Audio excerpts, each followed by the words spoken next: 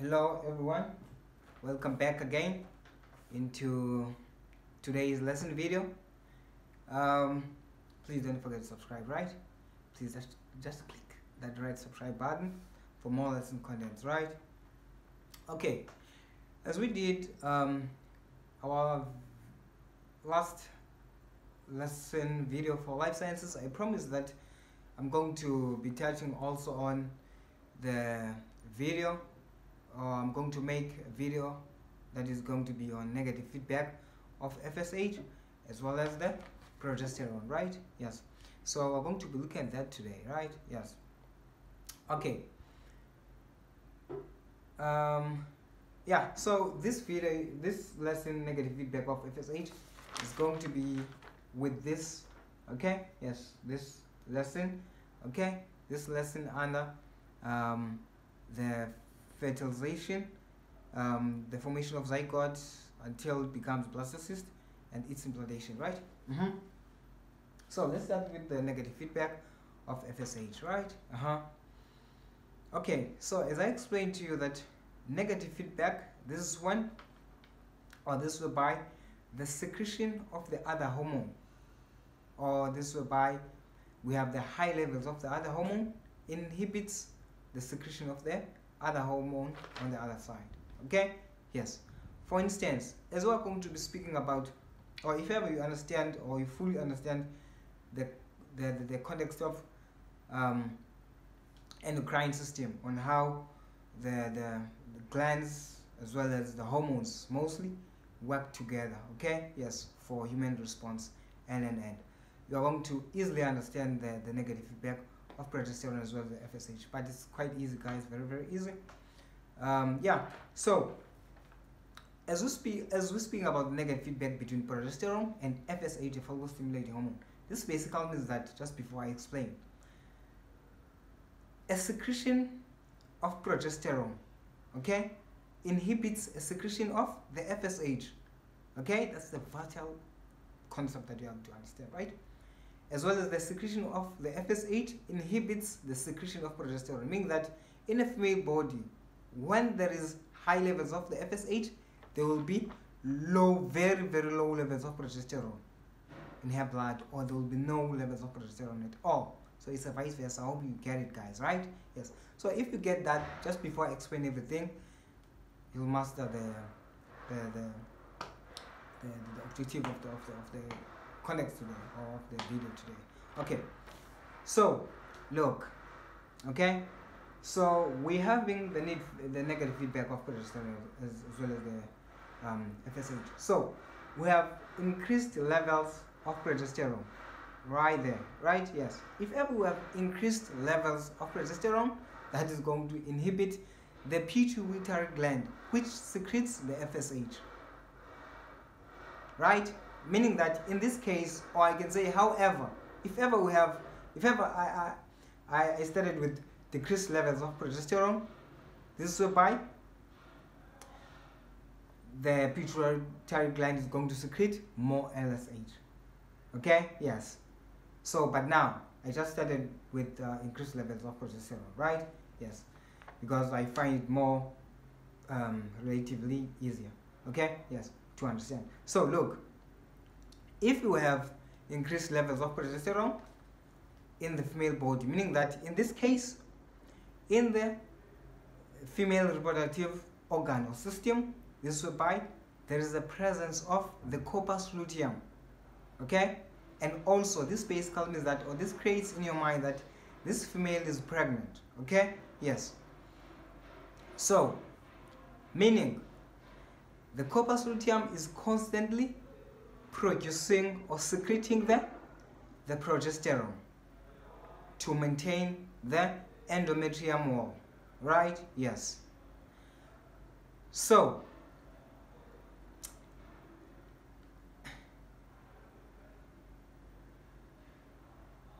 in the side of the FSH, meaning that the pituitary gland is being inhibited, right, not to secrete the follicle. That's why when the females, okay, are pregnant, there will be no estrogen, right? Yes, because if the FSH is being secreted, the follicle will develop, meaning that the estrogen will also kicks in, meaning that everything is abnormal now. Okay, yes.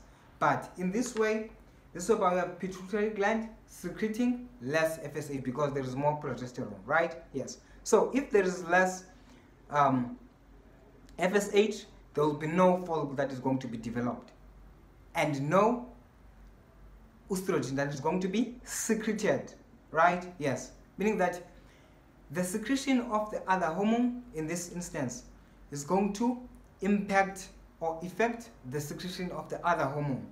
Okay, yes, that's how it goes. So there will be less estrogen that is going to be developed, right? So it's secreted, right? Yes.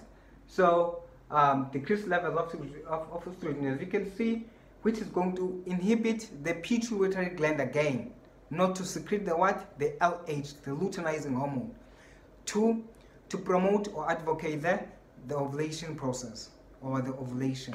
Okay, yes, there will be no egg that is going to be released, meaning that that's why a pregnant female can't get pregnant again, because there is no ovum that is being produced that is going to diffuse with the sperm. Okay, I hope you get it, guys. Okay, yes, meaning that there will be less LH, as I told you, leading to no ovulation process at all. Okay, so I think I've explained everything effectively. Okay, yeah. So guys, one thing again, if ever you want more lesson contents or topics that you want me to discuss in this channel, please try to comment, right? The lesson topics that you find complex to you or complicated to understand and so on, that you wish me to produce in this channel. Okay, yes, because there are plenty of topics that I want to produce, but I don't know which is which I should produce.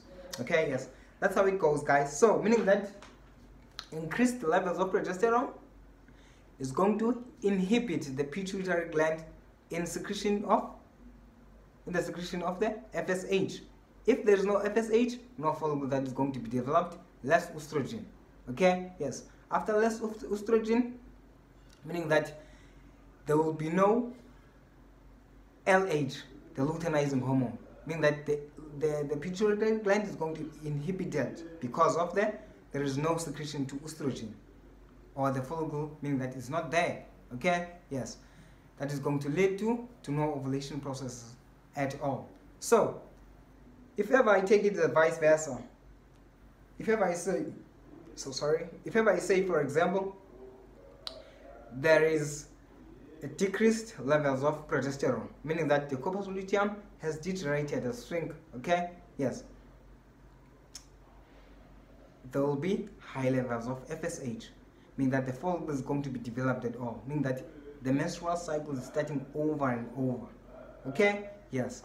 So high progesterone levels, development of the follicle leading to becoming a Graafian follicle, well-developed follicle that is going to secrete this estrogen to maintain the endometrium wall. After that, yeah, that's how it goes. Also, the levels of luteinizing hormone goes up. Okay, yes. If ever they go up, meaning that the follicle is now broken, is now damaged. It became a Graafian follicle. After becoming Graafian follicle, it produced this estrogen. This progesterone. This progesterone to maintain again and again. So it starts over and over. Okay, yes. I hope you get it, guys. Right? Okay. Let's talk about the fertilization, zygote, blastocyst, and implantation. Right? Okay. So, in order for a female to get pregnant, or in order for a human being to get pregnant, which is a female, there must be one of the vital things that you have to understand here, guys, is the ovulation process must take place, meaning that the production or the release of the egg must take place, so that when a male sends their spermatozoa or their sex cells into the female, so that they can diffuse with the ovum that is being released, right, and form this process of fertilization, right? Yes. So that's what it happens. So I try to make a drawing here for female reproductive organ, just to make it clear that so bad in drawings, right? So sorry. As you can see that these are like, let's assume sperm, right? Yeah. So these are the male sex cells, meaning that these are the haploid male cells, okay? Yes, which has 23 number of chromosomes that are going up there, okay? Entering the vagina, goes up after the cervix, going up straight to the fallopian tubes, but I didn't draw the other side of fallopian tubes, meaning that, yeah, but you have to understand that they go sideways, okay? Other sperm goes that way, other sperm goes that way. So meaning that they will go and go and go, meaning that there, this is about we get our day 14, the release of the egg. The egg is being released. This is maybe after 2 days after the release of the egg. Then let's say the female was in intimates, then with the mate, the sperm was sent to fertilize the ovum. So they meet. So the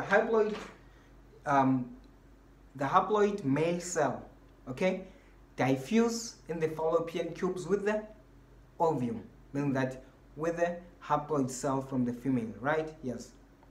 And diffuse, meaning that 23 number of chromosomes and other 23 number of chromosomes.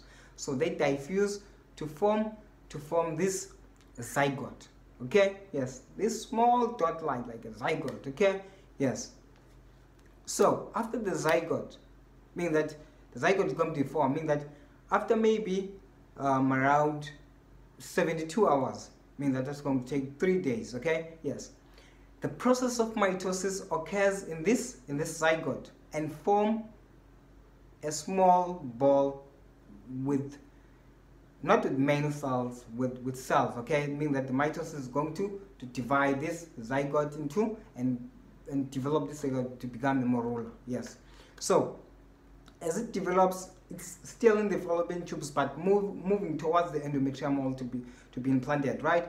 As it moves again, the mitosis constantly occurs in this morula again. So, until it becomes a blastocyst, this hollow ball of many cells, okay, because of the mitosis, right?